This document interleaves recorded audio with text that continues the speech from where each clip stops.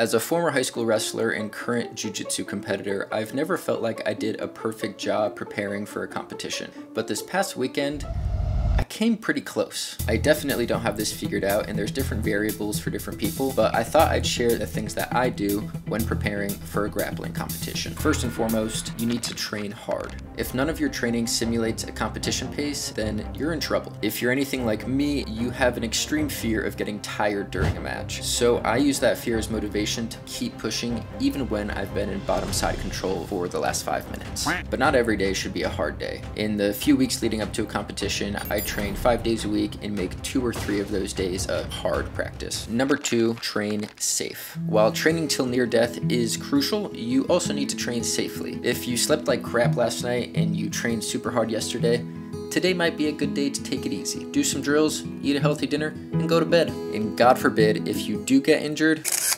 Good to go.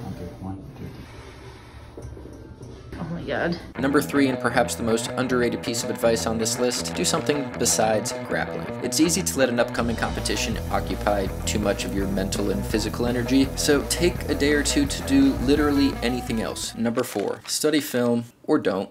I actually try to avoid watching Jiu Jitsu or wrestling when I have a competition coming up. It just gives me anxiety and I don't need that. But sometimes there's a match that you can't miss. And while I was preparing for this last competition, the NCAA Wrestling Championships were happening. So here's a video of Spencer Lee breaking my heart. For those of you who may not know, Spencer Lee is a 3-time national champion, gunning to be the 5th person to ever win 4 national championships, and in the semifinals he fell short. But I still look forward to watching him get his hand raised on the biggest stage and taking home that Olympic gold medal. Number 5, more conditioning. No matter how many times your coach tells you that technique is king, strength matters a lot. I can't give away all my secrets here, but on top of the 2 to 3 hard practices that you're doing every week, try to mix in some low heart rate training or some calisthenics, or if you're feeling crazy, do Leapfrogs. I made a short video about this, but in case you didn't see it, I did this for years as wrestling conditioning, and I can honestly say that it helps my vertical and it helped my double legs so much. To start it out, just set the timer for 5 minutes, pick a partner, pick 2 lines, and just alternate going back and forth. Trust me that by the time 5 minutes is up,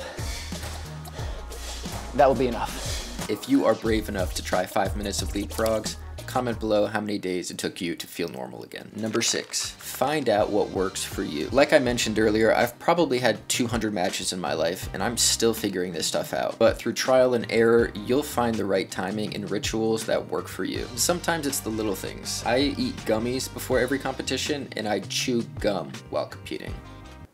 Just as an example. Number 7, cutting weight. In my personal experience, don't do it if you don't have to. For those of you who have forced yourself into extreme dehydration like I have, you know what I'm talking about. It's really not good for your body, it's not good for your mental health. Avoid it if possible.